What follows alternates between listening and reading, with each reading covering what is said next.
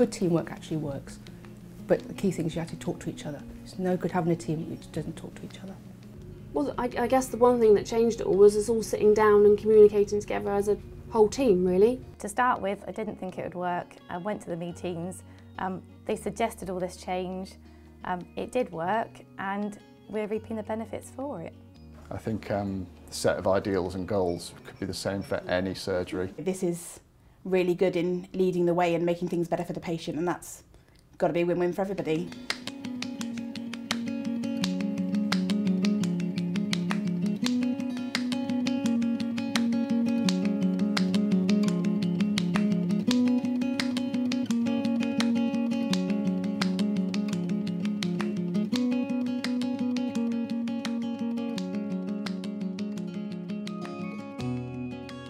Everybody asks me what the silver bullet is, and usually they're expecting me to give them a sheet of paper which tells them what to do.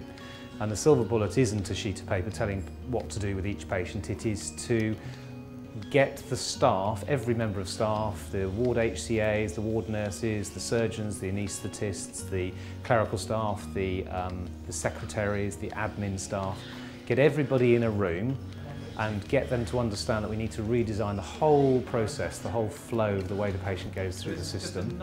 And the silver bullet is getting a team together to work together on improving the whole process for the patient. Nice place, nice food, a nice big room in which we could sit and meet, and an incentive for everybody to turn up there because everybody knew the food is going to be good. But even the managers turned up, which was very good, and he had a meeting to go to. So that was really nice, and it meant to me, okay, that we are a team. Not only was it a good way of meeting other members of the staff that don't directly work with the spinal surgery team at Musgrove, also it's quite nice, you know, as a team building exercise.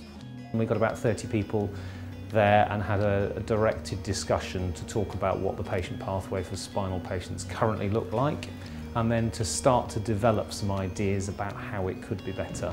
And it was really interesting to find out how much of time and resource we wasted on the way. There were so many things that were duplicated. There were notes going back and forth to various parts of the hospital, all of which were completely unnecessary and which had been added on as bits and pieces when someone had a problem previously. So when we went through the process and we wrote the whole thing out on a long sheet of paper in the mint and mustard, we suddenly realized how much we could do to shorten the time where all these things happen, and thereby increase the rate of delivery of care to our patients waiting for spinal surgery. The second silver bullet is following a quality improvement process which is fairly rigid, because if you deviate from the path halfway through, you end up with no particularly valuable results. The aim needs to be tight at the beginning. You need to know what you're aiming at. We said, we will try and reduce the length of stay for spinal patients by 30%. We didn't know if that was achievable. At our first group meetings, we decided what interventions, as a team, everybody put in ideas as to around what they thought would improve the pathway. It gets incredibly messy in the middle. You feel completely lost, and I think that's where a lot of quality improvement efforts give up. So that's the point of the measurement, is to check whether you're on trajectory with achieving that aim. So patients on average stayed 6 days in hospital, and now they stay on average for 2.7 days, which is really significant. For many years, as doctors and nurses and physios and OTs and therapists, we've thought that we can come up with a good idea and spray and pray, just put it in place and hope for the best. It doesn't work. We've got too many examples through healthcare for the last 40, 50 years which prove to me that that doesn't work. You need to have a process which you follow fairly rigidly to make quality improvement work.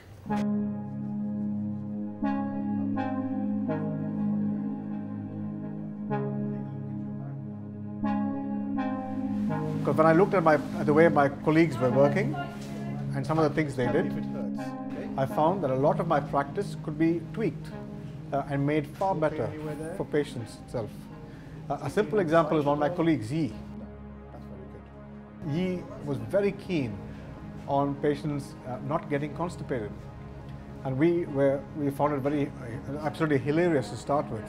My colleagues, they think my fixation on bowels was a bit too, I don't know, Freudian in a way. I was stuck in the anal stage, but I knew deep down that it is a significant problem, and because of the improvement network techniques that we said, okay, they listened and I was allowed to demonstrate that there was a problem. And suddenly we realized that constipation was making patients stay in hospital about 2 days longer than they needed to be. And so I adopted her practice of giving patients laxatives before they came into hospital, and on the day of surgery, and on the evening of surgery. And suddenly we found we had taken 2 days almost off our patient stay, because patients went home, they were more comfortable, and the whole experience was a lot better. Bye then. Bye-bye. Over the 10 years that I've been here, a particular way of using epidurals has become sort of embedded in the fabric of what we do. So I suppose my most difficult thing was giving that up for a large group of patients to say we're going to do something differently, and my fear that by doing that we'd have more patients who were experiencing post-operative pain because we weren't giving them enough analgesia. And as you said from the results, that's shown not to be the case. But that was the hardest thing for me to anticipate giving up. And the fact that he changed it, he changed it, that means, okay, that yes, he's listening, he's seeing evidence, and that's a good thing about working in a team. Nobody's stuck in their own ways, okay, not to want to adapt. Everybody wants to adapt to go forward. And you don't get that in some certain trusts at all. You don't get that in any trust at all. In my last place, it was difficult because it was just too big. And the good thing about Musgrove is it's small enough to allow you to go forward.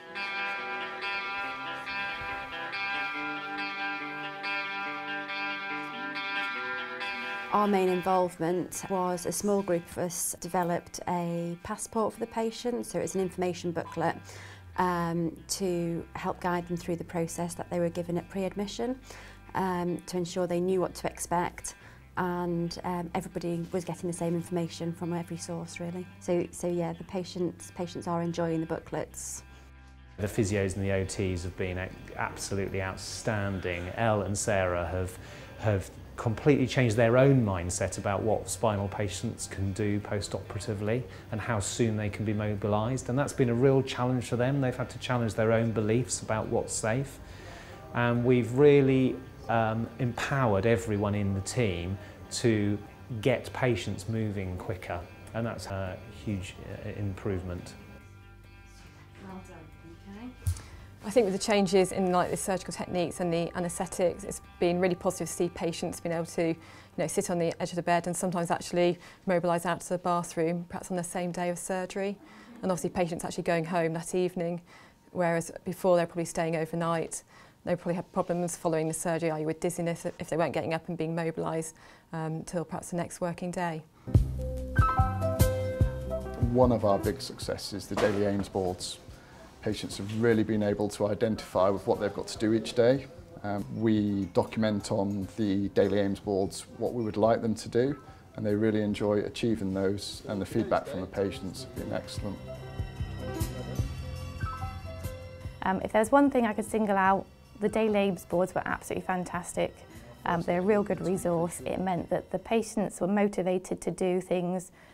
They could see what they had to do and what aims they had to do. Also, the nursing staff could contribute to what they needed to do.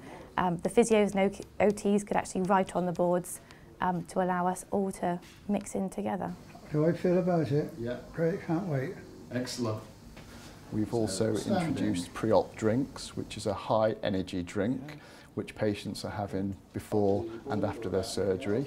The evidence for them has shown that outcomes are much better for patients.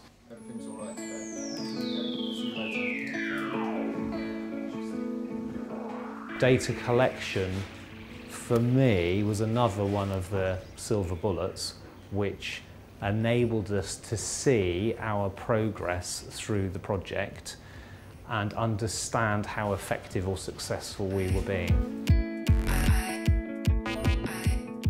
So does everybody need a Claire mic? So everybody needs a Claire. She'll be so embarrassed me saying this, but Claire White in admissions, who's got an utter passion for this work. Claire has gone to the ward, badgered the poor nurses to collect the data, collected the data collection sheets. She's had to find them in all sorts of corners of the hospital and take them back to admissions and process them and come up with some regular monthly figures about our performance. Yeah, everybody needs a Claire. She's amazing. I really like to be able to take a set of numbers and either prove or disprove something. If I can prove that something's working and it can go in the right direction to make it better, then as far as I'm concerned, it's win-win. If you keep reporting on all the data, you can keep seeing progression and, you know, maintaining progression, then you can't go far wrong, really. The key thing is, whenever you do embark on an improvement project, I would say teamwork and software and manpower, and the key crucial manpower is Claire, really, because she collected the data to prove that whatever we were doing was correct.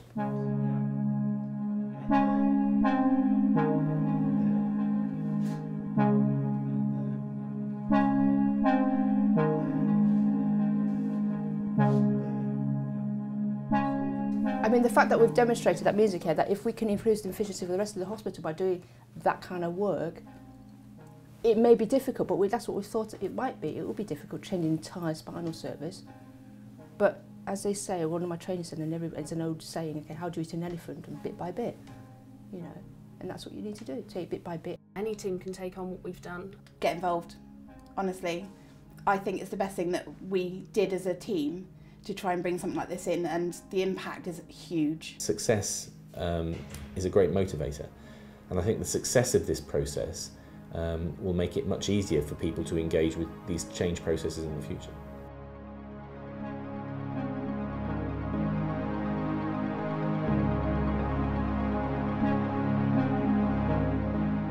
Everybody in the hospital plays part in the pathway for a patient, and anything in your area can be improved.